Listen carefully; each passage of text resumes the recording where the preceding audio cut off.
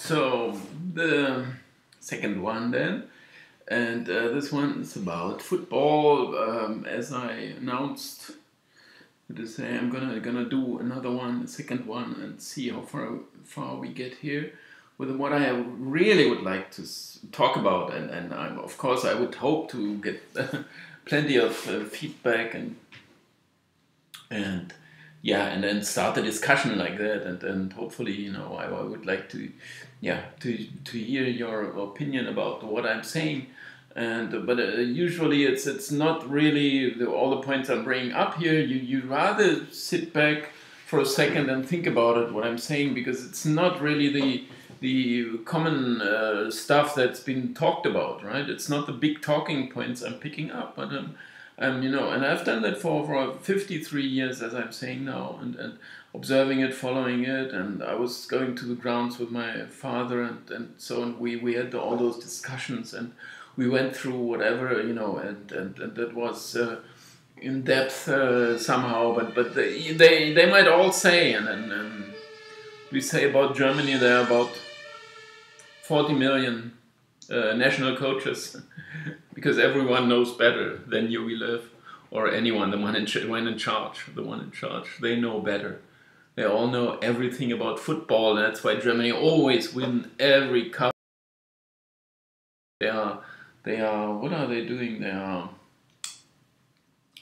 They stole us some joy, regular joy that we deserve, or something like that.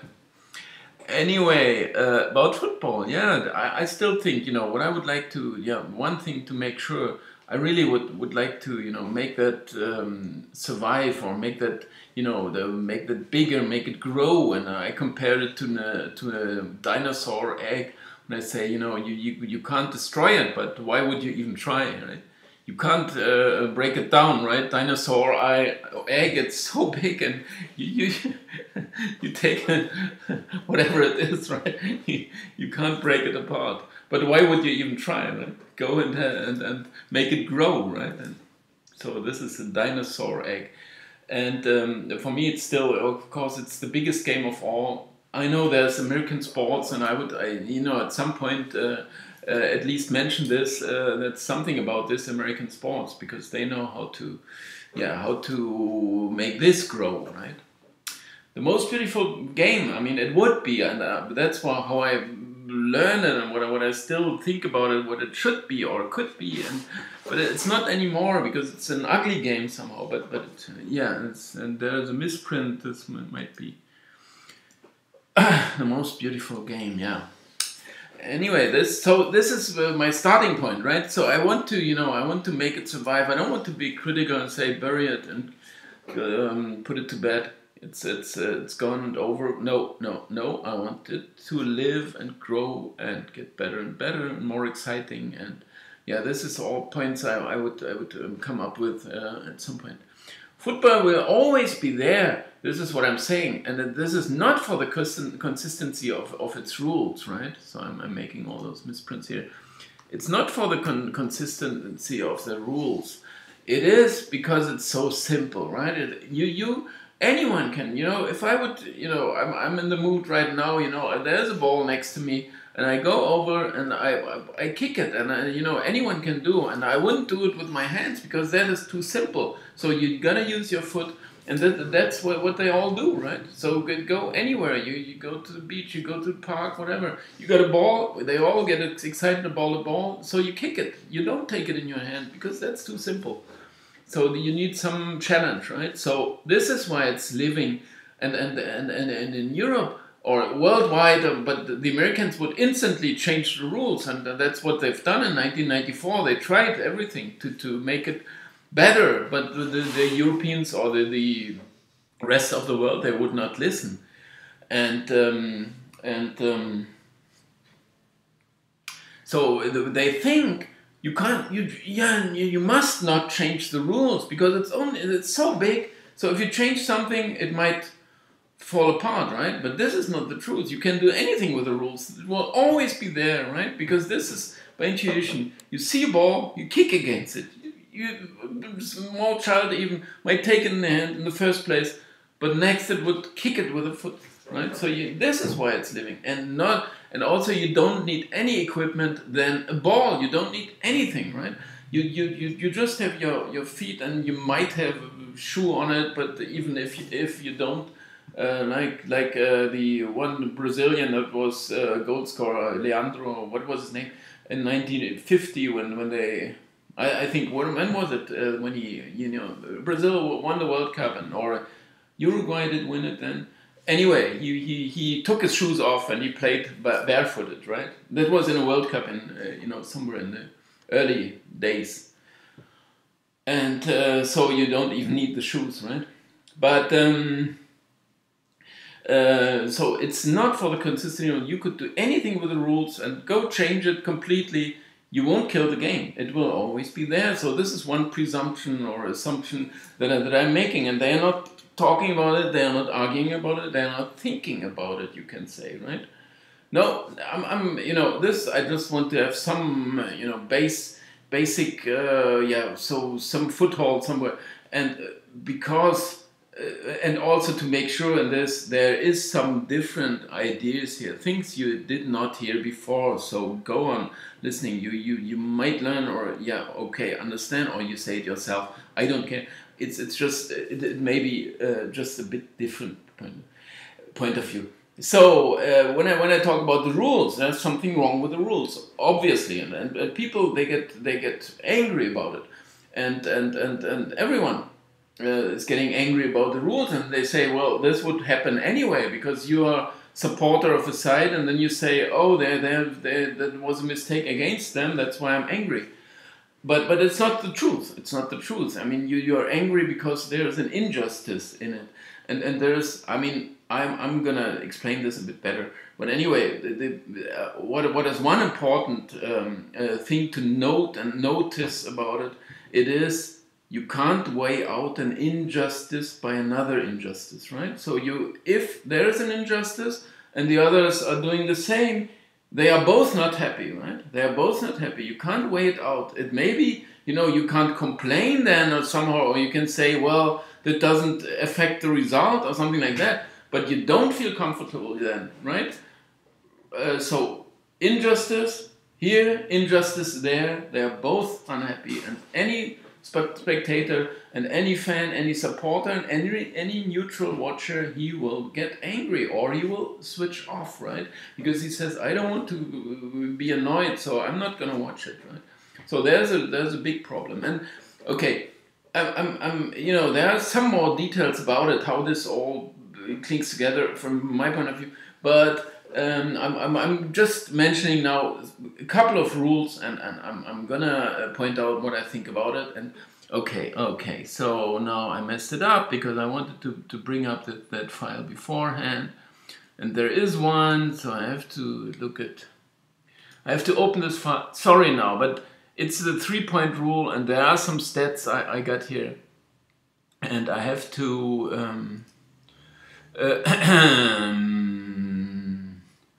oh, this is here and it's here.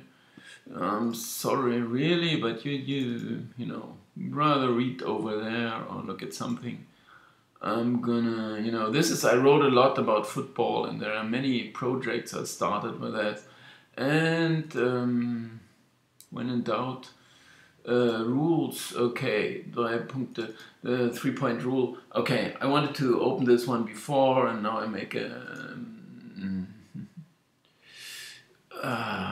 Okay, I can do it like this, and then, okay, this is in German, so you want, but anyway, I wrote a lot about this, but here the important thing would be, and this is again my mouse flicking around here, because maybe, so, here I tried to bring up, this is what you have to, now I'm talking about the 3-point rule. Why did you introduce it? Who introduced it?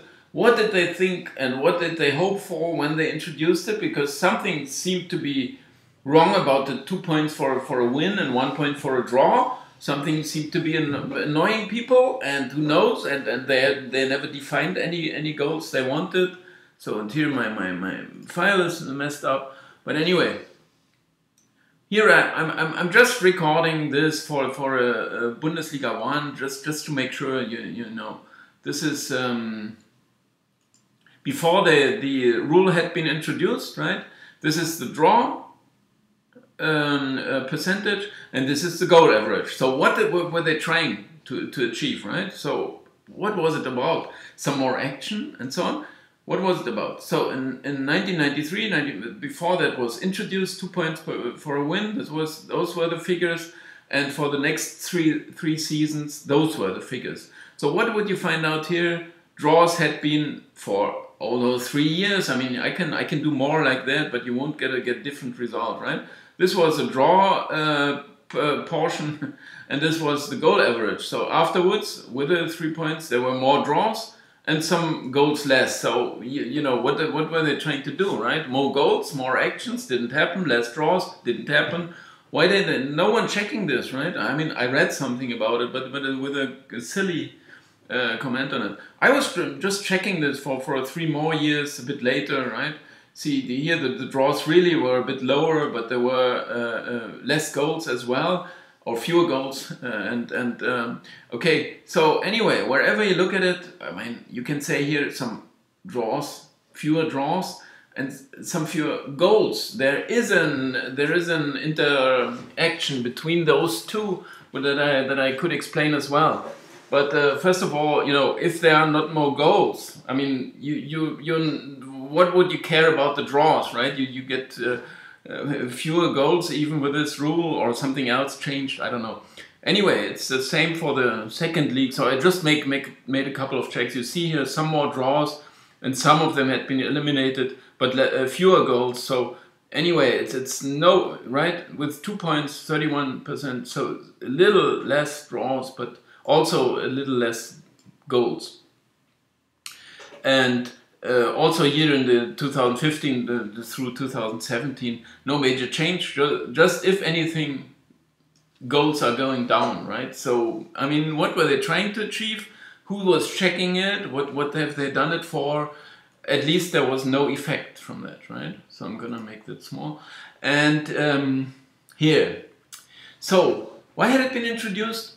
I mean, you have to, am I allowed to ask this question, or they simply mess things up, right? We're gonna stir it up and then see what's happening. We don't know what we want and what's coming out. And what I say, it's an injustice already, because imagine two teams, they just fight them to the end, and they are a fair battle, right? And they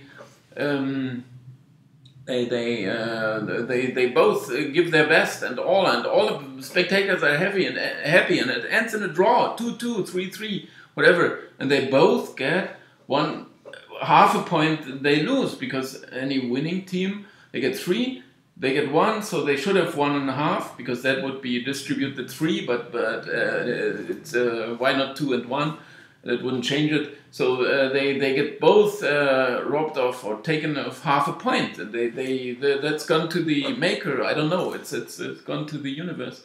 This is unjust. I mean, they can do whatever they want to, right? They don't get this half point back, but for no good reason at all, and especially if there's no change in the behavior. So. Now I was checking, you know, if you start to understand this problem first of all, then or you notice it and you think, why have they done it? And I'm checking it and nothing happened. So do I see more excitement? No, I don't. I mean, this is also silly, and it is unjust. It is just unjust. It is unjust. And no effect, no other effect than that. And I've tried to point out sometimes, you know, if two teams, they knew they were going to be bottom half or close to relegation, then they might even exploit this by saying, okay, you're going to win your home game, we are going to win our home game. Both of us have 3 points out of these 2 games, which is a fair, right, you know, 1.5 points per game is very solid, midfield at least. You might even go to Europe with a 1.5, like last season in Germany, you didn't even need 1.5 points, right? So 2 games, 3 points, they both have, and the others fight each other, and they end up twice with a draw, so they have 2 points, all the contestants, and so we're happy, right? So there's some kind of manipulation with it. So if you start with an injustice, it's not purely an injustice. It's also an other side effect, and I think that did happen already, right? They are handing the 3 points to them. They get them back in the reverse match. Anyway, it's so silly idea, nothing happening. But now we can instantly, we abolish it. We say that's gone. We don't want it anymore. Nothing happening, so we abolish it. But why would you do it? Rather understand, first of all, what would you like to achieve? So maybe take a different step to doing so. Or understand people, what's happening and why is it happening, right? It's very helpful. So why are there not any more goals coming or fewer draws? So you would like to understand. Now I'm working out 3 very decent reasons at least, and I could make out a 4th. But I'm gonna get you into those 3 reasons there are why the 3-point rule did not have any effect. So you need something else if you want to achieve something. What has to be defined first of all? But okay, so let's look at it. 3 reasons there are. First one is they still do not want to lose, right? So if anyone, he's not losing, why would he, you can't, this is psychology. You can't force him to say, go forward, you gotta go forward, you get something extra you can gain. No, I'm pretty happy with what I got, I'm not losing. We're even up with these teams. Let them make with the rules whatever they want to, We're not opening up our defensive. We don't want to lose. We're not opening up, right? We're not doing it. I mean, there is something at stake, okay, that might be useful, but it's you can't tempt people to do so. It is also about the coaches, which you have to make sure you understand, right? But anyone that loses, he's in a mess. This is our world, okay, so this is also something I would like to fight. But it is the case now, you don't want to lose, you can't afford to lose, you're gone. Players are sitting on the bench, coaches are being sacked. So they are not telling their players to go forward. If they would be asked afterwards, a coach would be asked afterwards, why did you go all men forward? You only lost the game. Yeah, but you said you're gonna get 3 points if you win. So we made a mathematical calculation. It pays. I gave away this game. We lost it, but we're gonna win another one. So we got 3 points out of these 2 instead of 2 because we would have if we had 2 draws. So we had 3 and 1 loss and 1 win. 3 points instead of 2. But they still wouldn't tell their players, so stay behind, cover up your goal, and be happy with what you got. They wouldn't do it because they get sacked if they lose. They get silly questions and they get sacked. So why would they do it? They don't do it. People don't do it. That's psychology, very simple psychology. So it's not working. So silly, go away, this silly rule. No one wants to lose. And when you see the goal average going down even, and the draws may go down as well by 1%, it doesn't matter, it's so meaningless. And this was not the intent, of course. The intention when inventing this rule, I wanted to see some attractive football. I guess they have to say that and put it down and say what you want to achieve. Now here is your results. Nothing happened, so go away. This doesn't help. Anyway, if you see the goal average going down, draws also going down. This has one simple reason. It is more precious than it has ever been before to hold on to this extra goal you got. It's 1-0, so go ahead, all men back and defend your 1-0. You don't want to, 3 points you can lose 2 if you concede a goal. It's not, if it's draw, you can win 2 by scoring. You hold on to the 3 points as soon as you're winning. You don't even want to make your fans happy. They are happy if you win, okay, because they know 3 points. They are not pushing you forward. They say, okay, go on, defend, and it's almost over, so 10 more minutes, okay, hold on. Don't attack, please, stay behind. And so this is why goal average is even going down, because you want to hold on to those 3 points. So even worse, the rule, right? It's changing it to the negative. It's not going any better, it's getting worse. Because you want to hold on to those 3 points. They used to attack when it was 1-0 because they thought, even if we concede, we'd only lose 1 point. Now you're going to lose 2 points. You don't do that, so goal average going down, holding on to the win. And that's what we see. We see ugly 1-0 wins. That's all we see these days, right? And the simple psychology, I mean, this is maybe okay, a bit, I don't know the term right now, I might think about it, but you don't want to wait. Anyway, if it's 1-1, anyone could say, mathematically, the other one has to attack, because mathematically it's wise to attack, because you can win 2 and lose only 1. But neither side would do. They would say, if they attack, okay, we're gonna take the space that is there, right? Anyway, forget about this. I mean, it's not that important. But they both. This is like a dilemma, right? You don't want to, if you attack, you're giving something away, because this is the character of football, which is maybe also wrong a bit. This is because attackers have some disadvantages, but that's a different story. So anyway, it's just one 3-point rules. Go away. It's worth nothing other than it's making it worse, right? As I explained right now. So if you want more action, if you want more goals, think of something different. And what I say is apply the rules, but that's also not belonging here. So I'm gonna check in the time, and we're through already. So thank you for watching. 21 minutes. I'm happy. Well, I hope you come back. Hope you enjoy. Hope you like. And see you again. Bye bye.